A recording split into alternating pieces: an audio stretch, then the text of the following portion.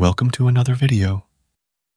So, Claude just launched their desktop app, and now OpenAI has launched their search feature for everyone, including free users.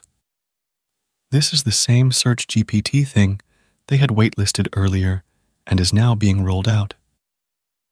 If you signed up for the SearchGPT waitlist, then you'll get access immediately, even if you're a free user. Otherwise, it will take a little longer as it's currently being rolled out. I have access to it now, which I'll show in a bit. First of all, in the blog post, they say that ChatGPT can now search the web in a much better way than before. You can get fast, timely answers with links to relevant web sources, which you would have previously needed to go to a search engine for. This blends the benefits of a natural language interface with the value of up-to-date sports scores, news, stock quotes, and more. It will choose to search the web based on what you ask, or you can manually choose to search by clicking the web search icon. It will be available on the ChatGPT site along with desktop and mobile apps. All ChatGPT Plus and Team users, as well as SearchGPT waitlist users like me, will have access today. Enterprise and Ado users will get access in the next few weeks. We'll roll it out to all free users over the coming months. So, if you added yourself to the waitlist, then you'll get access for free, even if you're a free user. Otherwise, it will be rolled out to all free users in a bit. It also has widget-like features where it can show weather, stocks, sports, news, and maps.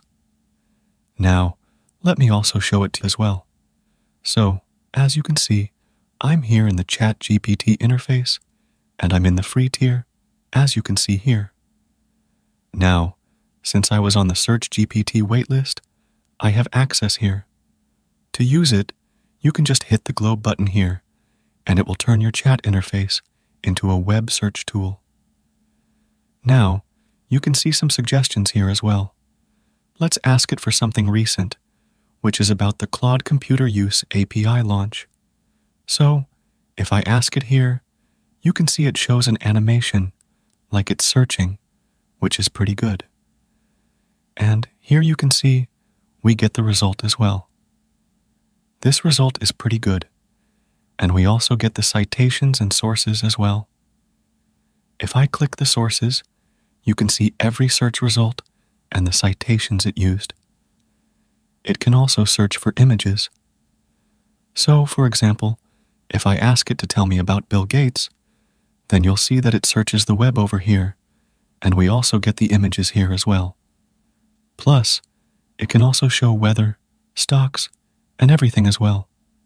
So, let's ask it for NVIDIA's stock price. Okay, it's searching.